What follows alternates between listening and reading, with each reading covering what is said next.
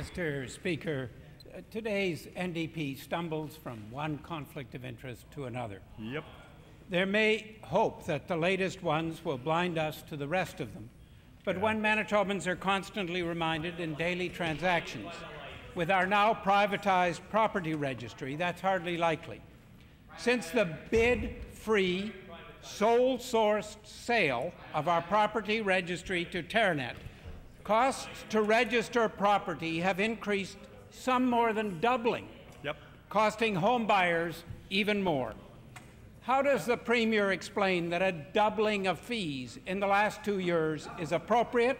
And why does so much that the Premier touches result in increased costs to Manitoba? Mr. Speaker, I'm very pleased that real estate sales are doing very well in Manitoba. It's a strong indicator of the strength of our economy. In other parts of the country, we're seeing a dip in real estate sales. In Manitoba, they've remained consistently strong. At the same time, real estate has remained, in relative terms, affordable, even though there's more pressure in that area, Mr. Speaker. We're building a record number of homes in the private sector.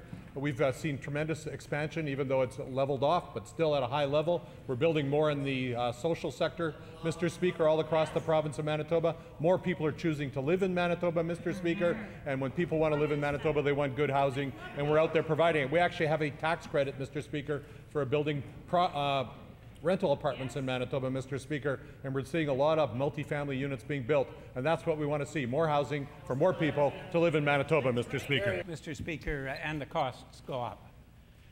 In March 2014, the Auditor General reported that the government's committee, which evaluated the proposed privatization of our property registry to Teranet, was composed of 3 people, 2 of whom were married to one another.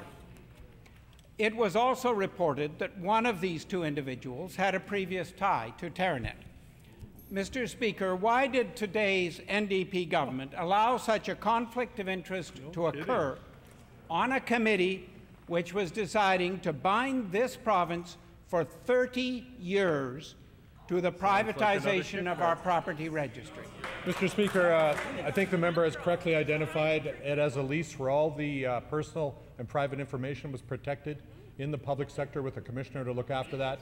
If he has a specific allegation to make, I wish he would bring it forward so it could be properly reviewed, Mr. Speaker, but I look forward to further information on that. The reality was that it was a lease with a privacy commissioner overlooking the information that's in the registry to make sure that the public interest and the interests of the citizens of Manitoba are protected, Mr. Speaker. Mr. Speaker, the Auditor General investigated and said it was a conflict of interest to have 2 of 3 people on a committee be married. There's clearly an overlap in interest. Manitobans are very concerned when members of today's NDP government get involved in very large sole source transactions, as we saw with Stars and the 30-year contract for the privatization of our property registry. Today's NDP let an obvious conflict of interest persist, and now the prices being charged for property registration have gone up, as the material I table shows.